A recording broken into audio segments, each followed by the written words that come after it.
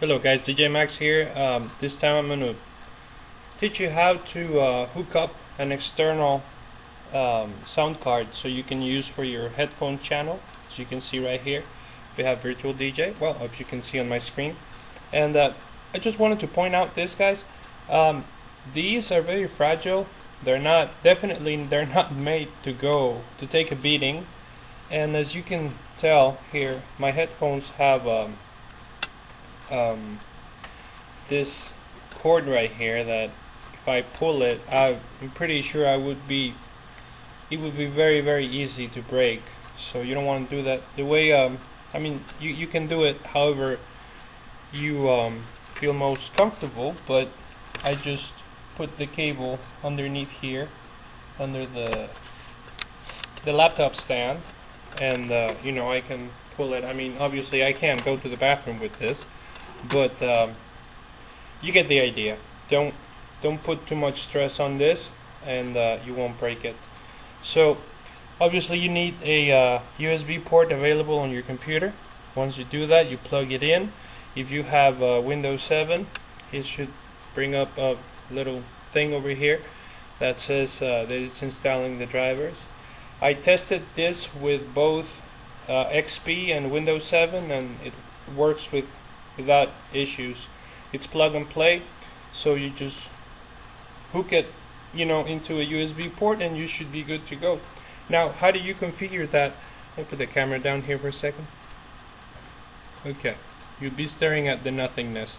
But anyway, how do you configure this to work with Virtual DJ? Well, it's very simple. Actually, let me put this here. Let me get it out of the way. Let me see. Okay, so what we do, it's really simple. We're going to go. I'm using this skin here, but the principle is pretty much the same. You're gonna go to config up here, or setup if you have the menu like down here. But configuration or setup, click it right there, and this is how you should have it. Now this is Virtual DJ 7. Okay, if you're using a microphone, you can go to microphone here, but I think I'm gonna make a tutorial on the microphone, because now that you have an external sound card, you have the option for either using the microphone on one card or the microphone on the other. So this tutorial is just for the headphones. So we're gonna go ahead and click our headphones here, and just make sure that it says your master is going to be on your first card, which is your onboard sound card, and your headphones would be the second card, which is the external one. Okay, the same thing down here, drop down menu. If you have an option here of primary sound driver, just go where it's to whatever your onboard audio card is, and just, you know, select it, and make sure your second option is either USB speakers or USB audio, or whatever, you know, your external sound card it's called, but basically in that order. You know, your first option is going to be your main, which is going to be your onboard, and your second option for your headphones would be the second sound card that you have, or your external sound card. Can you invert it? Yes, definitely you can, but I wouldn't put a lot of trust in these little guys right here. I mean, you can tell just by the size of it. I'm tempted to try it, but not today. Anyways, this is basically the setup. You click apply, and now you come back to your you know, to your screen, and this is how we do to test it if we did it right. Up here at the top of the screen is your headphone control. This is the volume of your headphones right here, which I like to have it like right about there, and this is how you toggle between your cue and your mix, because you can hear the mix on your headphones before you open the crossfader or before you open your sliders. I like to have it on cue, or maybe like right about there, so I can figure it out what's going on the mix. How do we know if we test it right? Well, if we put the crossover, let's just for the purpose of this tutorial, let's just put it over here, and we're gonna click play. And if I click play on this one, we should be able to listen on our speakers. So if I check my headphones, yeah, it's definitely right there. So since you're listening to the mix, to the master, I'm going to go ahead and start this tune and slowly bring the crossfader so that you can tell that it's working.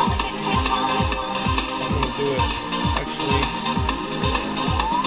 I'm going to jump over here to this last break, and we're going to go ahead and start it, like right there.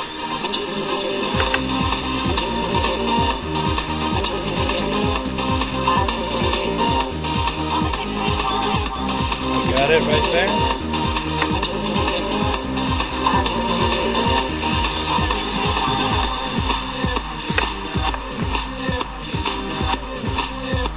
And you can tell it's working.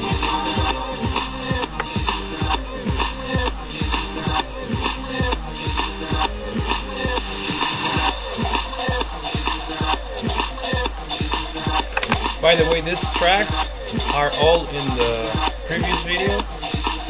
If you want to download them, there's a listing there of all the songs that come with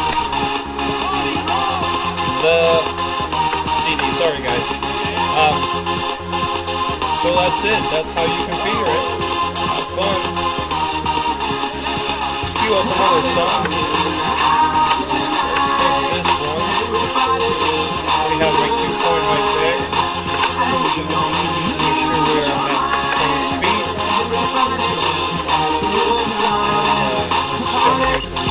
Break right here, and I should be able to hear it before I bring it in.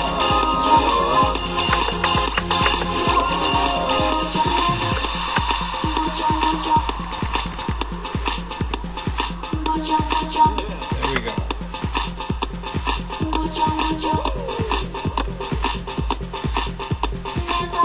Both playing at the same time right there. I'm just gonna let this one die completely.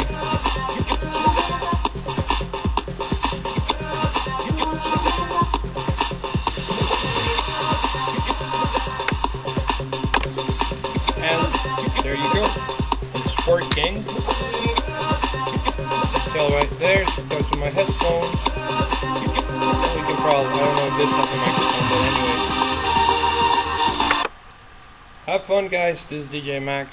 How to hook up an external sound card. And by the way, I'm not giving away this one, I'm giving away two brand new ones, so just check out the videos. Bye.